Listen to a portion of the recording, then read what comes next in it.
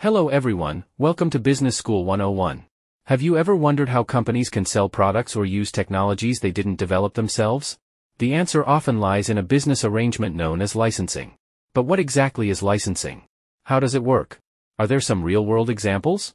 What are its advantages and challenges? In this video, I'll discuss these questions with you.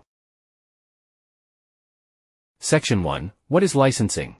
Licensing is a legal agreement where one party, the licensor, grants permission to another party, the licensee, to use intellectual property, IP, such as a trademark, patent, or copyright. In exchange, the licensor typically receives a fee or royalty from the licensee. Licensing allows businesses to expand their reach without the need for direct investment in product development or market entry. For example, one of the most well-known examples of licensing is Disney, which licenses its characters to various companies that produce toys, clothing, and other merchandise featuring characters like Mickey Mouse and Marvel superheroes. Disney, as the licensor, receives royalties, while the licensees benefit by using Disney's valuable intellectual property to grow their product lines. Section 2. Types of licensing agreements. Here are three major types of licensing agreements. Number 1. Trademark licensing. This allows a company to use another company's brand or logo in exchange for a fee. For example, a sportswear manufacturer may license the Nike or Calvin Klein logos to produce and sell clothing under their brands. Number 2. Patent licensing. Patent licensing gives the licensee the right to use a patented technology or invention. For example, Qualcomm licenses its patented wireless communication technologies to smartphone manufacturers. Number 3. Copyright licensing. This allows the licensee to use copyrighted works such as books, music, or software. For example, a publishing company may license the rights to translate and sell a best-selling novel in a new language. Section 3. How does licensing work? Licensing typically involves a formal agreement outlining the terms and conditions of the arrangement. Key components include, Number 1. Scope of use. The agreement normally specifies how the licensee can use the intellectual property, such as geographic restrictions or the duration of use. For example, Netflix signed a deal with Sony Pictures to stream Sony's films exclusively in the US for a set period after their theatrical release. The agreement included a 4-year term, limiting Netflix's streaming rights to the US while other regions had different distributors. Number 2. Royalties and fees. The licensee pays the licensor a fee, either as a one-time payment or through ongoing royalties based on sales or usage.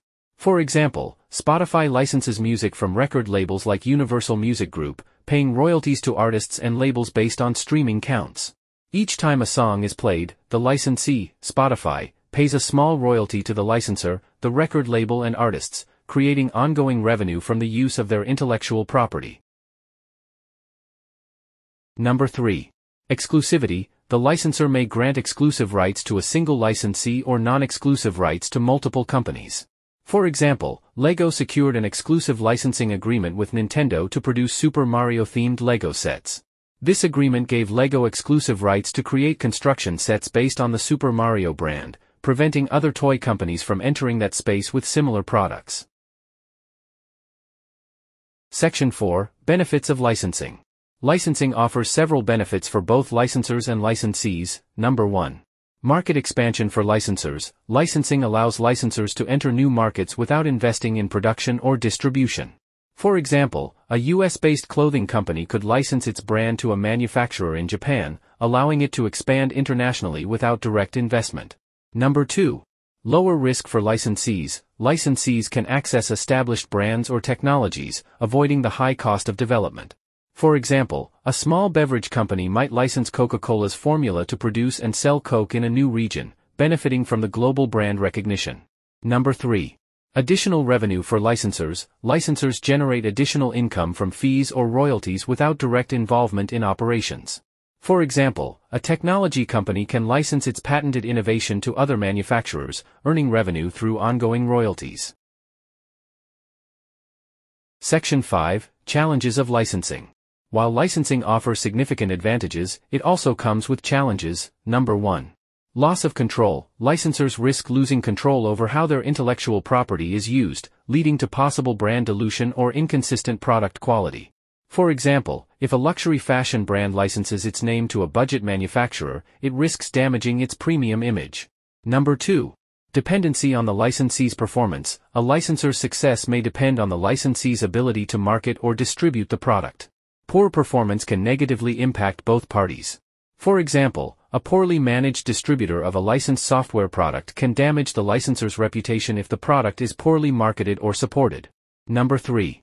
Legal and regulatory compliance. Licensing agreements across borders may involve navigating complex legal environments and protecting intellectual property in unfamiliar regulatory frameworks. For example, a U.S. software company licensing its product in Europe must ensure compliance with local data privacy regulations. Section 6, Summary.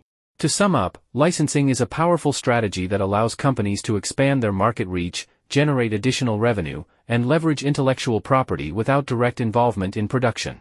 Whether through trademark, patent, or copyright licensing, this model offers flexibility and opportunities for both licensors and licensees.